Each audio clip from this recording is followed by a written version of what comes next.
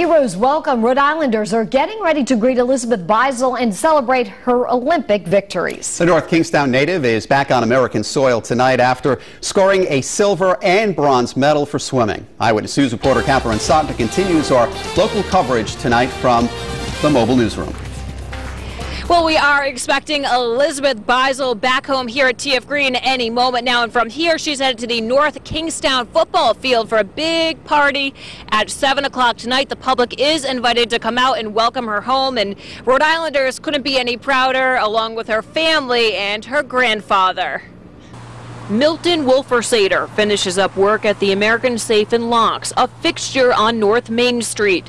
But today is no routine day. He is headed to North Kingstown to welcome home his granddaughter, Rhode Island's very own Elizabeth Beisel. Pretty proud papa. Yeah, probably a very proud papa. Not pretty proud, extremely proud. Beisel, who's just 19 years old and a North Kingstown native, won a silver and a bronze medal in the London Olympics. In my eyes, the silver is just as good as the gold. And it took a world's record to beat Elizabeth.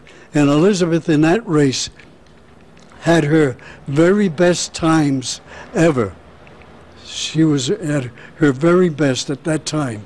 Now Beisel will be celebrated by her hometown with a rally at her alma mater, North Kingstown High School. She's the only Olympian in Rhode Island that's won 2 medals at the same Olympic venue since 1924. She's such a humble kid and so outgoing and so lovable. She loves everybody. And again, that rally takes place just a short time from now at 7 o'clock at the football field at North Kingstown High School. Again, the public is invited to come out and welcome her home. Reporting from the West Bay Mobile Newsroom from TF Green, I'm Catherine Sotnick, Eyewitness News.